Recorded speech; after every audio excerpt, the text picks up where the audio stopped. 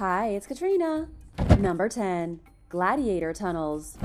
2,000 years ago, men fought to the death in Rome's Great Colosseum. But before the battles, these men had to get themselves ready. What a lot of people don't realize is that the Colosseum was also a training area. Behind the scenes was a gym, a training yard, and an entire underground network beneath the arena floor where the gladiators prepared themselves. Just to get to the fighting floor of the arena, gladiators had to move through these secret tunnels and then take an elevator up. That was when they were finally met by the roaring applause of over 70,000 spectators. Gladiators weren't the only ones who prepared themselves in the underground tunnels either. This was where the wild beasts were kept before they were sent to the fighting floor to be slaughtered. Animal handlers also hung out down here, and slaves worked to prepare weapons and armor. It was nearly as busy underneath the actual floor of the Colosseum as it was on top. Number 9. The Caves of Longyu. The Longyu Caves in China are considered by some to be the 9th wonder of the ancient world. This place can be found today in the Zhejiang province, a mysterious underground complex of tunnels and rooms that were carved by unknown hands thousands of years ago. What's truly mysterious about these caves is that there are no historical records in China that they ever existed. No one knows who built them, how they pulled off such an amazing task, or why they would do so in the first place. These caves were discovered accidentally in 1992, when farmers drained some nearby ponds. Suddenly, 5 separate caverns appeared along with 19 smaller caves. At first, everyone thought it was a natural wonder, but there are supportive pillars and imprints from tools and carvings. More recent research shows that each cavern has one entrance with a vertical shaft to collect rainwater that would then be directed by a small channel down into a water trap. Whoever dug out the caves had to remove somewhere around 1 million cubic meters of rock. And seeing as this was thousands of years ago, and ancient people didn't have anything more advanced than maybe stone tools and some metal, it seems almost impossible. Archaeologists are working on trying to figure out what technology was used to carve out the underground chambers, some of which are nearly 90 feet in height. It looks like everything could have been done with chisels of different sizes. Pottery found on the ground suggests the caves date back to around 2,000 years ago. Of course, since the ancient civilization here left nothing else behind that we have been able to find yet, some have suggested this could have been a secret Anunnaki construction project from when they visited Earth. A more likely scenario is that it was made by a group of ancient people we just haven't learned about yet. The Longyu Caves are still a huge mystery to scientists. The strangest part by far is that not a single mention of the caves can be found throughout recorded Chinese history. It's like nobody ever knew they existed, and yet the project to build them would have been huge. It would have taken many years and a massive amount of labor to complete. What do you think this place could have been for? An ancient quarry? A ceremonial site? Palace? Storage? Let me know in the comments below. Number 8. The Cave Castle. Pradjama is an underground cave castle hidden at the bottom of a valley in southwest Slovenia. Its entrance is halfway up a vertical cliff face at a height of around 400 feet. But even though it's so high up, it's also incredibly deep down. It was constructed sometime around 1202 by an insane group of builders who managed to tunnel straight through the cliff into a series of caves. The result is something both beautiful, captivating, and a little terrifying. Pradjama actually looks quite a bit like Bran Castle or Dracula's Castle in Romania, except that it's hidden deep in the recesses of a dark, dank cave. The most interesting story surrounding Pradjama involves the Baron Erasmus von Lug. He was a local hero who robbed the rich and gave to the poor like Robin Hood. But he had to flee to the castle in the 1480s after he killed the marshal of the Imperial Habsburg court. The emperor was so angry that he ordered a siege on the castle, but Erasmus refused to leave. He was able to keep himself secure in the castle by using its network of secret underground tunnels to collect provisions and rainwater. The underground passages allowed him to get 13 miles away to the Vipava Valley to collect fresh fruit like cherries. But finally, after 1 year under siege, Erasmus met his match. It happened when he went to an outhouse on the third-floor terrace. As he was using the outhouse, a cannonball came hurtling through the air and crushed him as he tried to relieve himself. And that was the end of the siege. Number 7. Creepy New York. There is a secret underground tunnel hiding beneath the New York City streets. It's called the Atlantic Avenue Tunnel, and most New York City residents have no idea they are walking over it during their everyday lives. The tunnel was constructed way back in 1844 by Cornelius Vanderbilt.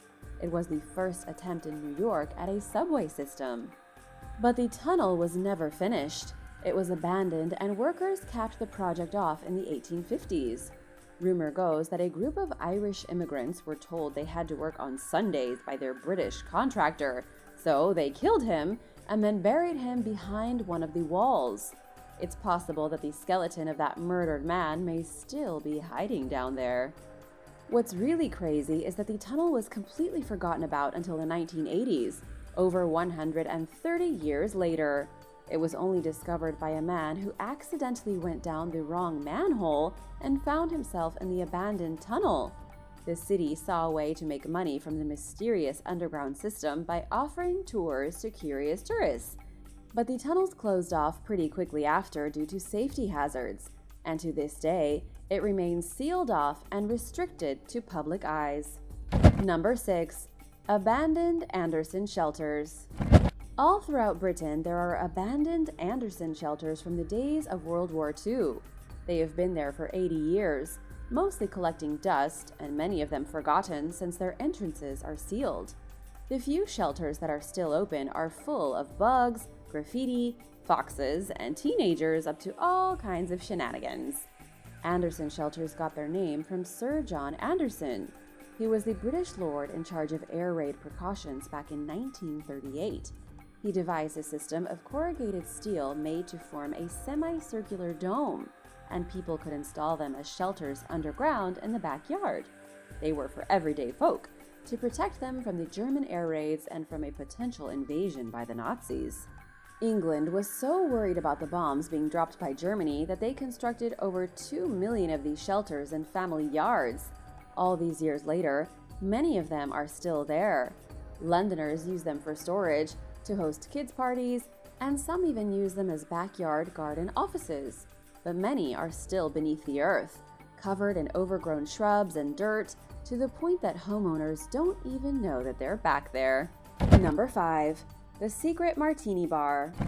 One of the palaces belonging to the Queen of England boasts a secret underground tunnel leading to a cocktail bar. At least this is according to Richard Eden, one of the editors for a local British newspaper. He described a conversation he had with Jack Brooksbank, the husband of Princess Eugenie. Jack also happens to work as a brand ambassador for a tequila company. He says there is a tunnel that goes beneath the streets of London all the way from St. James Palace to Duke's Bar.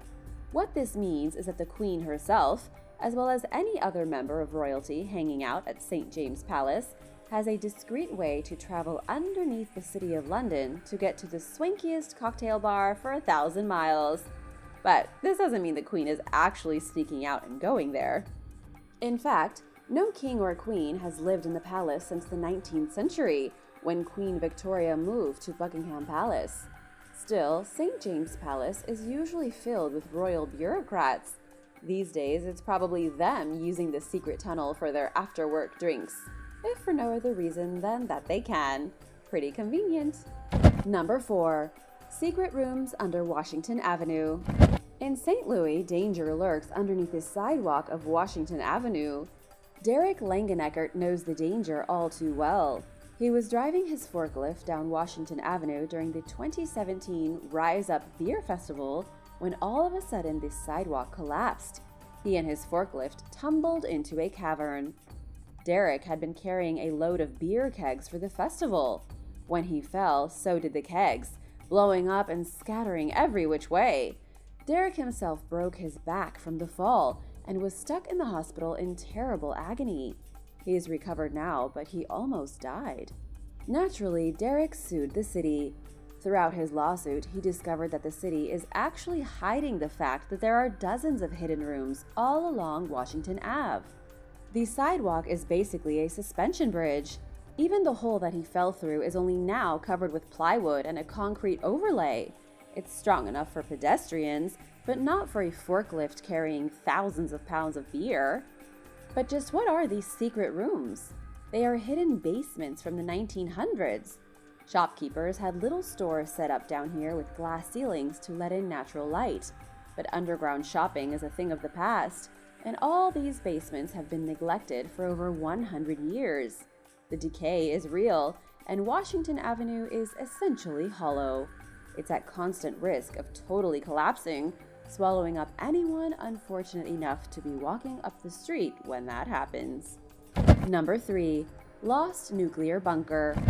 In the 1950s, everyone was worried about a nuclear bomb being dropped somewhere and destroying everything. The United Kingdom was worried about being attacked by the Soviet Union, and so, similar to the Anderson shelters in the 1930s, the government began to create bunkers.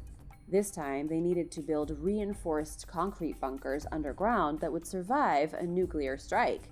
These were significantly more robust than the backyard garden shelters I told you about. One of these bunkers was in the Essex countryside, 3 stories underground. It was linked directly to the Royal Air Force radar defense system to track and intercept any enemy assault. The bunker, which today is a secret tourist destination that most people don't know about, is 125 feet beneath the earth. The only way in is through what appears to be an ordinary bungalow. The bungalow was designed as a secret entrance so that nobody would know there was a nuclear bunker in the otherwise peaceful countryside. But this isn't the only one. Not far from the secret bungalow bunker, there is a railway station that opened in 1865. It was taken over by the official London Underground in 1949, right around the time that everyone realized nuclear war might be inevitable. It wasn't profitable, and almost nobody used it. And then it closed in 1994, just as the threat of war seemed to dissipate. Many people believe there is a secret underground bunker at the station that the government would have used to whisk people away to safety in the event of an attack. Number 2. Tunnels under the floor. A man in England was looking through photos of his family's estate when he came across something strange. Freddie Goodall is a 23-year-old property developer who lives in his family's mansion, which happens to be over 500 years old. When he was looking at old pictures of the house, he noticed a doorway he had never seen before in the library. He went to look for himself and realized there was a secret passage hidden behind a bookshelf.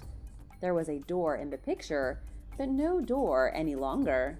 After a bit of fussing to figure out how to get behind the wall, he discovered a secret passageway leading to a set of underground rooms. This is some real Batcave kind of stuff.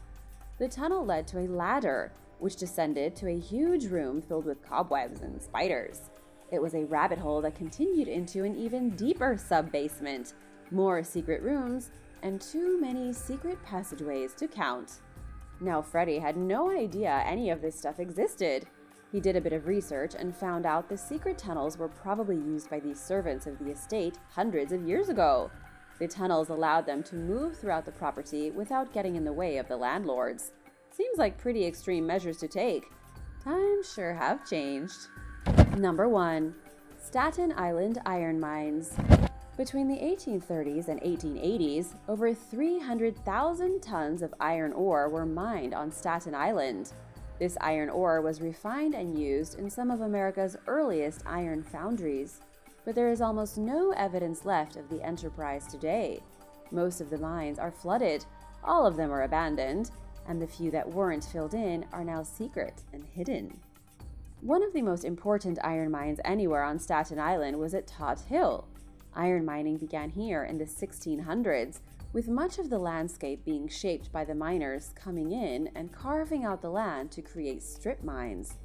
By 1880, open pit mines were being converted into underground mines, and there were horizontal shafts over 100 feet long. German and Irish immigrants making about $1 a day pulled somewhere around 12 tons of iron ore out of the earth every hour. But by 1881, the iron had gone dry. The entire area of Todt Hill had been completely drained, and the mines were abandoned. There is nothing left today except secret shafts hidden underneath neighborhoods where houses cost upwards of $1 million. One of the very last remnants of iron mining can be found on Richmond Road, but it's not a mine shaft. It's an old house built in 1684. David J. Tyson, the man who opened the iron mines on the hill way back when, used it for his personal home. Thanks for watching! Would you spend the night in any of these underground places? Let me know in the comments below, and be sure to subscribe if you haven't already. See you next time! Bye!